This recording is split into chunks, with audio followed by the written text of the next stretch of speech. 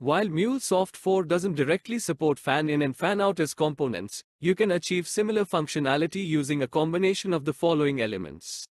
Fan-out simulates replicating a data stream to multiple destinations for parallel processing. Implementation. 1. Loop. Use a loop component to iterate through the data you want to distribute. 2. Message router. Within the loop, use a message router component to send the data to multiple destinations, e.g., different endpoints, subflows. You can configure routing rules based on criteria like message content or headers. Fan-in simulates converging data streams from multiple sources into a single flow for processing.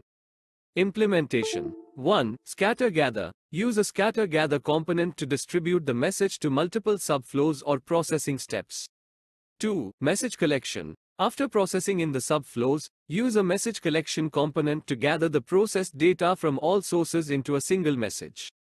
Here's a breakdown of the components and their roles. Loop. The loop iterates through each element in your data stream, ensuring each piece is processed.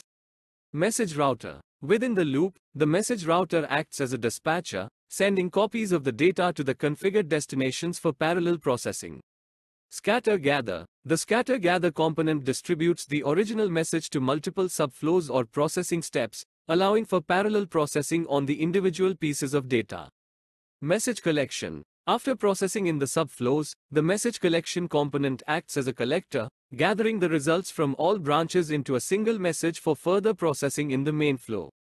Benefits of this approach. Flexibility. You can customize the loop and message router logic to define how data is distributed based on your specific requirements.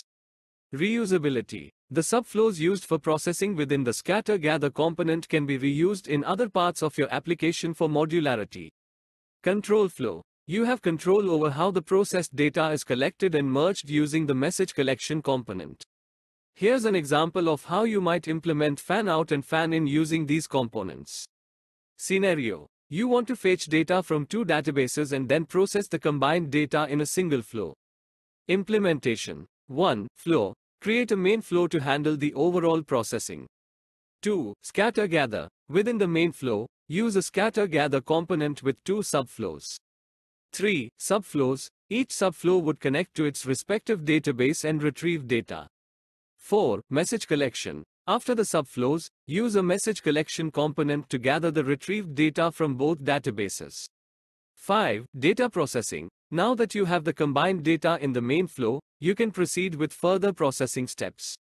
By combining these components, you can achieve the functionality of fan-in and fan-out patterns in MuleSoft 4, enabling parallel processing and data aggregation within your integration flows.